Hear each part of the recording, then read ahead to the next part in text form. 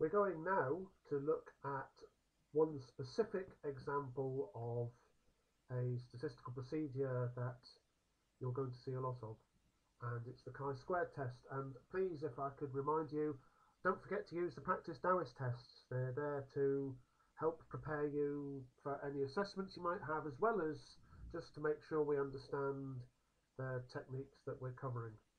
Now, to recap, what we looked at in the first session, the idea is that you have a sample of data about something, and based on that sample you wish to make a general statement about the population that generated such data. And the first thing to note is to do with the study design. If you obtained the data using a randomized experiment, you may be able to make a causal claim, whereas if you're conducting an observational study, which includes an audit, all you have is circumstantial evidence. So the statistical procedures in both cases is identical, but your interpretation will be different. And as we noticed, and it's worth repeating, scientific reproducibility is very important. And one example of this is 2000.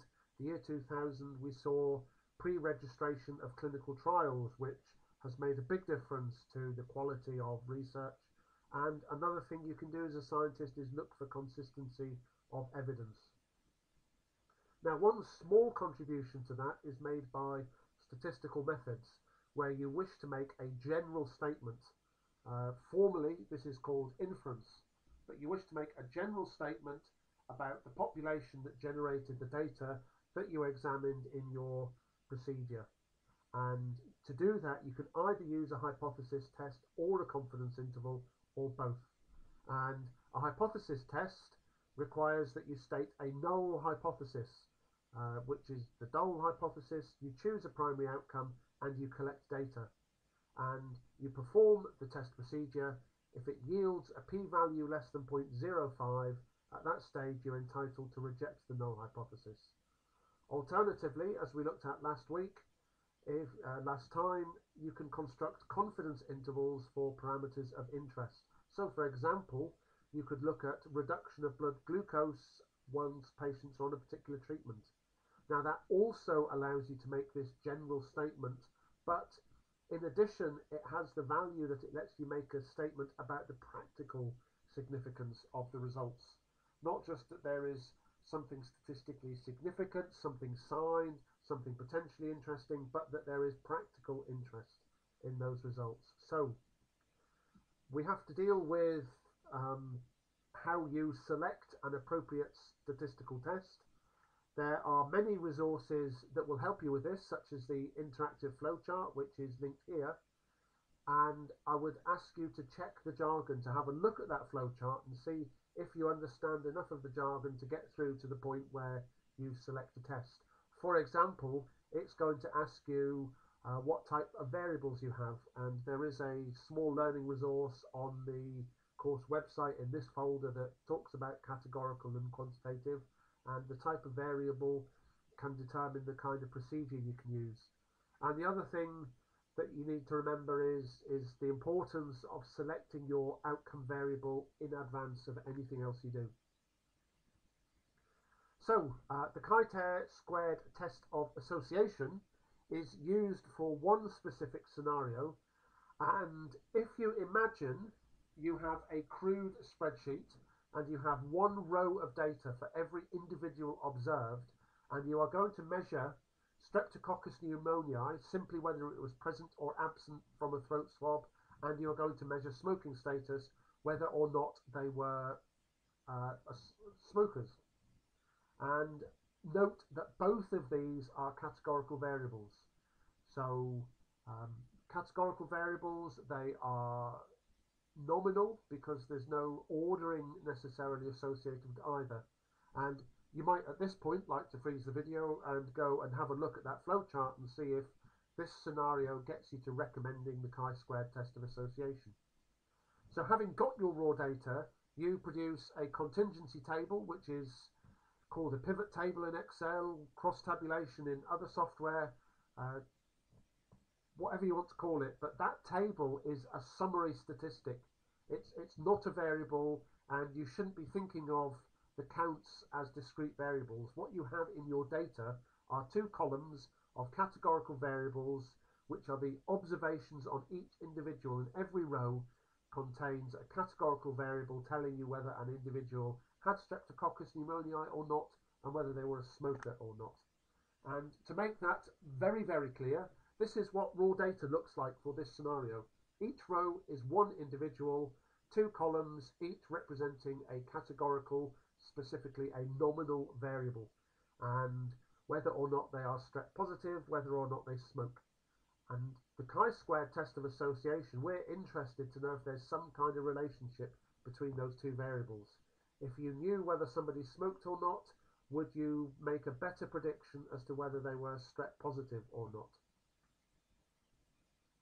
Now, what we have to do is summarize that raw data, and in R you can use a command called xtabs to turn the raw data into a cross-tabulation, the contingency table, the pivot table, whatever you want to call it.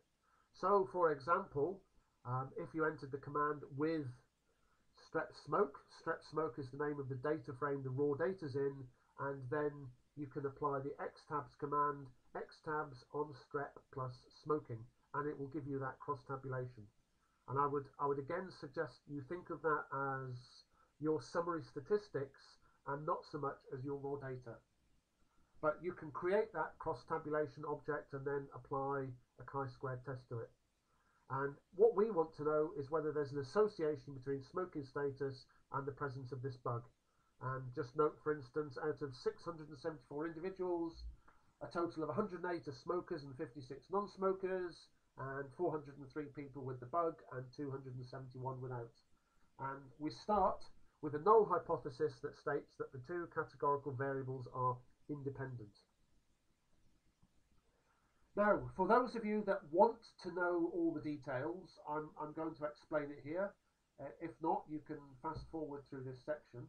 But if you want to understand what we mean by independence and where the null hypothesis comes from, what we're saying is, look, the probability that any individual we pick at random is a smoker is 108 over 674.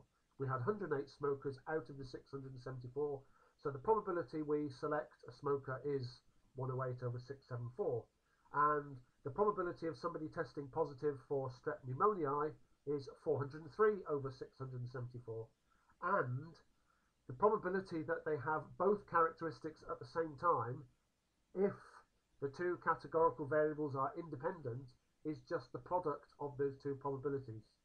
So the product that we pick somebody who is both a smoker and they are positive for the bug would be the probability that they were a smoker, 108 over 674, multiplied by the probability that they tested positive for strep, which is 403 over 674.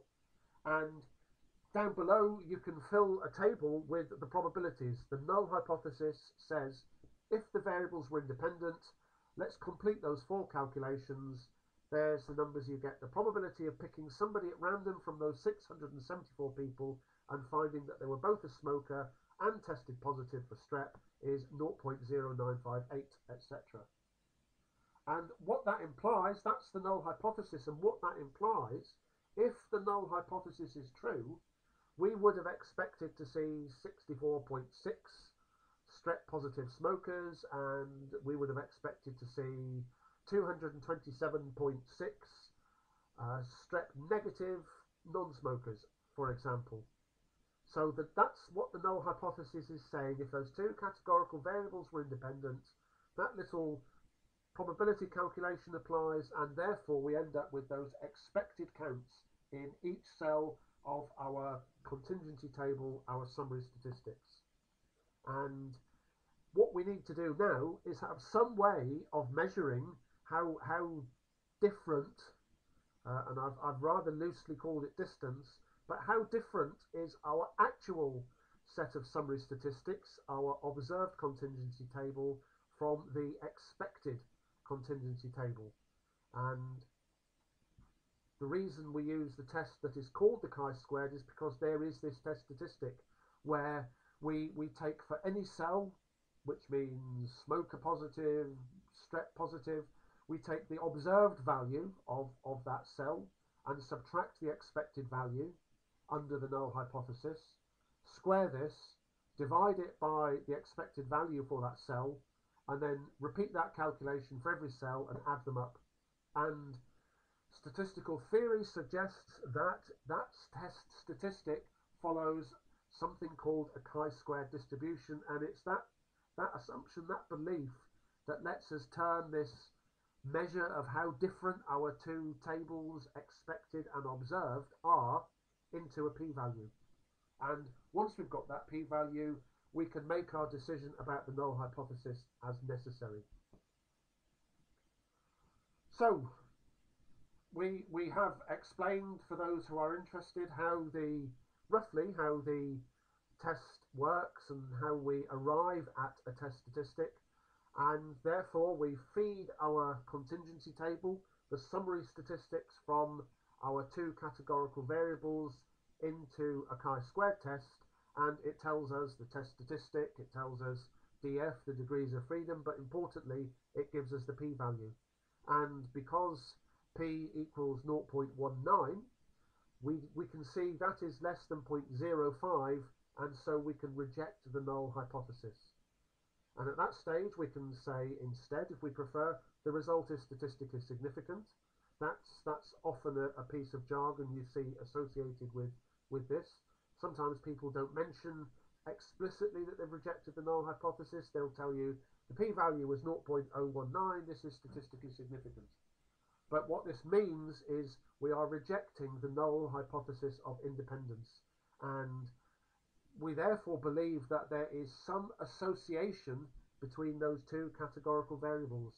They're not independent, so if we knew whether somebody smoked or not, we would be able to make a slightly better guess as to whether they tested positive for streptococcus. So, in summary, what do you need to know here? You don't need to know how the test statistic is computed, and you don't need to know why we have a Yates correction for 2x2 tables, and you don't need to know what the chi-squared distribution on 1 degree of freedom looks like. If it helps you to understand the test, the chi-squared test is a very good one to work through and understand. So if you feel you need to know that to understand it, please ask, we can go over that again. But if you're happy to accept there is this procedure that takes contingency tables in at one end and turns out p-values at the other end, that's also fine. What you do need to know is that we are using a test that's been developed for two categorical variables, and that the null hypothesis is one of independence. So if you reject the null hypothesis, it implies some kind of association between the variables. And what you need to do as a scientist is think, is that really what you wanted to know? And in the very simple scenario you've got here, it's all you could know about the relationship between those two variables. But there are situations where you end up with cross tabulations and you want to know something different, something more than just, are these two variables associated? And the most useful thing as a scientist is to concentrate on what this test tells you about the relationship between two categorical variables, and whether that really is exactly what you want to know.